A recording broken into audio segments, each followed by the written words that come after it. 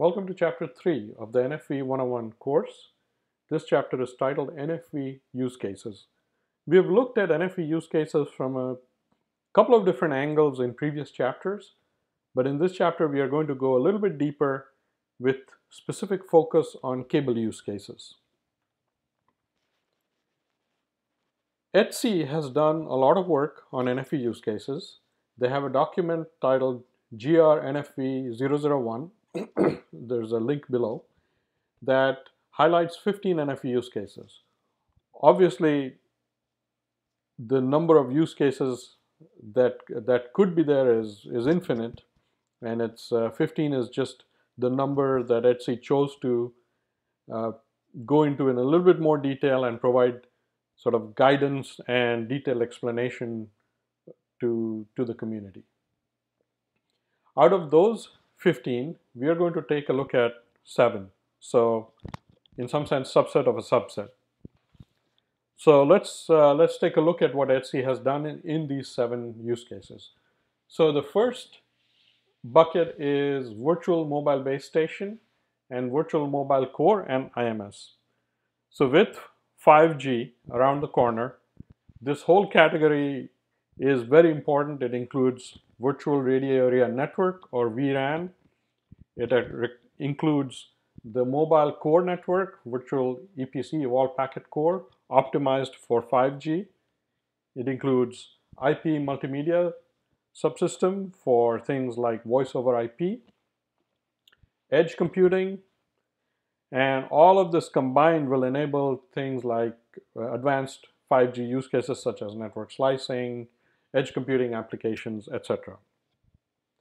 The fixed access NFV is the counterpart to the mobile use case that we just discussed, and with tremendous growth in fixed wireline bandwidth, cable or fiber, there's just a tremendous set of new applications that could be unleashed, ranging from augmented reality, virtual reality, collaborative gaming, e-learning, etc.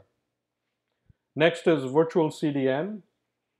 Virtual CDN is a well-known edge use case. It exists today. It's existed for the last 15 years. What vCDN or virtual CDN does is it takes the CDN and moves it from proprietary boxes to industry standard boxes and takes the CDN portion and makes it into a piece of software. So when you do that, you get all the benefits of NFV. It's a lot easier to manage, a lot easier to deploy, scale, update, upgrade, and the ability to use standardized hardware. With edge computing, vCDN will also move closer to users and to provide higher and higher bandwidth and higher quality of experience. It'll move from say point of presence to edge locations. These are all, and it shows the locations of these use cases either in Access Edge or in virtual mobile core and IMS. It's in core and regional data center locations. The next set of use cases span across. So depending on what's going on, aspects of that application may be on-prem and aspects may be all the way into a hyperscale data center or even a public cloud. So for example, virtual home environment. Virtual home environment is a tremendously exciting area, especially for cable operators, because it promises new revenue. And each application can be used to generate incremental additional revenue. So for example, you could have edge applications, the types that we already discussed. It could be tactile internet, it could be AR, VR, etc. Extended DLNA, video caching to provide premium 360-degree 4K video. It could be a whole category of new applications in the security space. It can be firewall, it can be intrusion prevention, antivirus, home security, video surveillance with machine learning, so that not only is it looking at sort of videos and what's going on around the house, but is also recognizing images. Additionally, you can have network optimization set of applications, quality of service, IPv6, parental control, guest access, managed services, managing their home network, for example. It can be other types of applications, for example, an IoT gateway, voice over IP, smart home applications. So these are just tremendously exciting and they can span. Some may reside on-prem, some can be on the edge environment, some can be in regional data centers, and some can be in hyperscale, depending on the attributes that we talked about in the previous chapter. Next use case is IoT. And IoT we've already talked about a little bit, but it can include things like autonomous cars, wearables, smart homes, smart factories, etc. Smart buildings, smart cities. And security functions, we already covered several in the virtual home environment, but from an enterprise point of view, there could be more. There could be different types of firewall, there could be intrusion prevention and intrusion detection, etc. So these are just a subset of the use cases that Etsy summarized, which in turn is a subset of all possible NFV use cases. Now let's look at a subset of use cases that have particular relevance to the cable industry. The first one we'll look at is converged mobile and Wi-Fi. Obviously, cable providers are expected to play a big role in 5G. It's not just mobile operators. And with something like converged mobile and Wi-Fi, it provides cable operators a unique differentiator. Since today, if you see, most of the wireless traffic is over Wi-Fi and not cellular networks. Next is Remote PHY Device and virtual CCAP core. We are going to look at this in a little bit more detail in subsequent slides, so let's hold off on that. Streaming video. With all the excitement we talked about on video in the previous slide, this is a huge area for cable operators to capitalize on. And then we have a set of applications like in the previous slide that span different locations, virtual set-top box or cable modem. All the services that we talked about in the previous slide for home and enterprise can be provided in a virtual set-top box or a virtual cable modem environment. Some can be on-prem, some can be on the access edge, so on and so forth. SD-WAN and enterprise services is a brand new source of growing revenue for cable operators, and we'll look at it in more detail, so let's hold off. Security functions such as virtual firewall and IoT. So let's look at a few of these in more detail. So let's look at virtual firewall today.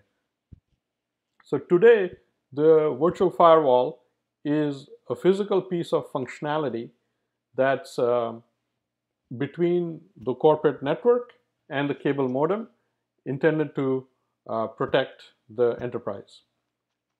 In the virtualized case, the cable modem is now just a dumb cable modem, just providing connectivity, and the virtual firewall is moved to the regional data center. It's still providing the same level of protection from attacks from the internet, but now it's a virtualized piece of functionality and you can get all the benefits of NFV. For example, reduced hardware, right? It's no longer a piece of hardware that has to be shipped or truck rolls to maintain it or retire it. It's simply a piece of software. Simplify the deployment by going on a standardized piece of hardware and reducing the dependency for purpose-built hardware, and just flexibility in optimizing post-deployment configuration changes, try different options, try before you buy. All the benefits we talked about for NFV apply here. Next, let's look at virtual CCAP core and RPD in a little bit more detail. Before we jump in, what are the current CCAP limitations? First is bandwidth. The need for bandwidth is continuously increasing, and to circumvent that limitation on a current CCAP means hardware upgrade. Limited space and head-end in the head-end slash hub, the amount of space is fixed and constrained, and the requirements keep going up higher and higher, and that creates an issue. Similar to limited space, there's limited cooling and power available, but the needs keep going up, which is putting pressure on power and cooling costs. New features take time. This is related to the first point we talked about. New features can require a new chip, new boards, a new system, new software, new qualification, which can be a multi-year cycle. And the operational costs are high because of manual management, things like performance management, whether it's intermittent or systemic, fault management, etc., all have to be handled manually. So let's look at the solution. The combination of Remote PHY Device and Virtual CCAP core addresses the limitation. Our Remote PHY Device, or RPD, is the notion of moving the PHY device deeper into the cable plant, closer to the subscriber. And when that happens, that frees the CCAP form factor from being constrained by PHY devices, which is the case today.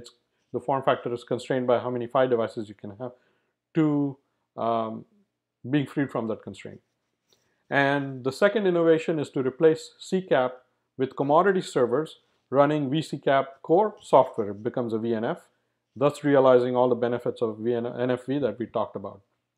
And just a side note, RPD can be need not be deeper in the cable plant, closer to the subscriber. It can be right next to the vCCAP core, and it can be in a remote PHY shelf. And you get some of the same benefits in terms of freeing the vCCAP core from that form factor in this architecture. So let's look a little bit deeper into the technology. RPD moves the RF device closer to the subscriber, and the northbound protocol is IP/Ethernet over fiber, and the southbound interface is QAM signaling over coax, and it's used with virtual CCAP, but it need not be. It can also be used with a traditional CCAP. vCCAP core technology, you're replacing a proprietary piece of fixed function hardware with a commodity server, which is now running vCCAP core as a VNF, as a piece of software. And the core routing and business functions are now virtualized. There is a downside to all of this as well. Everything so far, we are painting a rosy picture, but there are new security issues that pop up. So security processes need retooling, and there may be new performance issues that come up in terms of crypto performance that have to be considered. And we talked about these requirements in the previous module. Let's look at SD-WAN and enterprise services in more detail. So this shows the SD-WAN topology, where you have branches on the right, and each branch has either a server, x86 server, or a UCPE device. A UCPE device stands for Universal Customer Premise Equipment, and that's a very small box with a lightweight Intel or ARM server, and for that matter, the server itself can be x86 or ARM. So these branches are then connected to headquarters, which also has a x86 server or UCPE, and there could be multiple paths. So the paths could be over MPLS, and the path could be over internet. The internet path is interesting. It also allows for a path to public cloud services, IaaS or SaaS. So things like Microsoft Azure, Amazon Web Services, Salesforce.com, etc. can all be accessed through that path. So in addition to the physical data plane connectivity, there's also an SD-WAN controller that resides somewhere in the cable operator's cloud. So the SD-WAN controller is configuring all these paths. It's doing granular control in terms of quality of service, path optimization, etc., visibility. And this whole concept combined is SD-WAN, and the benefits in it, sort of in a generic sense are the benefits we talked about of NFV already, but in a more specific sense, first, there's a cost benefit because users are now able to use internet in addition to dedicated networks. Increase visibility, optimize performance. We talked about sort of granular QoS, granular performance, etc., setting up policies for different data from different applications. Efficiency and flexibility to be able to change things simply by a click of a button. In addition to cutting costs, there's additional benefit to users in terms of business services, new business services. So an operator can offer things like WAN acceleration, security, caching, and other services. Some of the major benefits of SD-WAN to customers are reducing OpEx and CapEx by effectively using broadband connections. So we talked about this. In addition to using dedicated networks, it can now use internet and can flow different types of traffic over different networks depending on the requirements. Simplified connectivity between customer sites and cloud providers, and increased security through site-to-site encryption and microsegmentation. This shows a quantitative view of the benefits that we talked about. Gartner shows that the business bandwidth is going to keep increasing through 2018, something we already know, but this just puts a number, 52% cumulative growth, which is massive. SD-WAN growth through 2021, according to IDC, is 70% growth. That's just huge. 30% of enterprises plan to migrate to SD-WAN by 2018, according to IDC. The SMB cable share is undergoing 20 to 30% with a 20% growth, according to heavy reading. And when you combine that with the SD-WAN point, that's just great news for cable providers. And on the flip side, as we expect, MPLS cumulative growth is slowing through 2021 to 4%. Still a positive growth, just slowing down. In conclusion, there are numerous use cases that are supported by NFV. Etsy has explained 15 of them in more detail, and we talked about 7 of those. Then we talked about a subset that are relevant to cable providers, and the 3 that sort of stand out are RPD plus vCCAP core. We talked about that. SD-WAN, we covered that. And the last one is mobile, converged mobile and Wi-Fi. We didn't specifically talk about that in any great detail, but we do have a subsequent slide that covers it in more detail.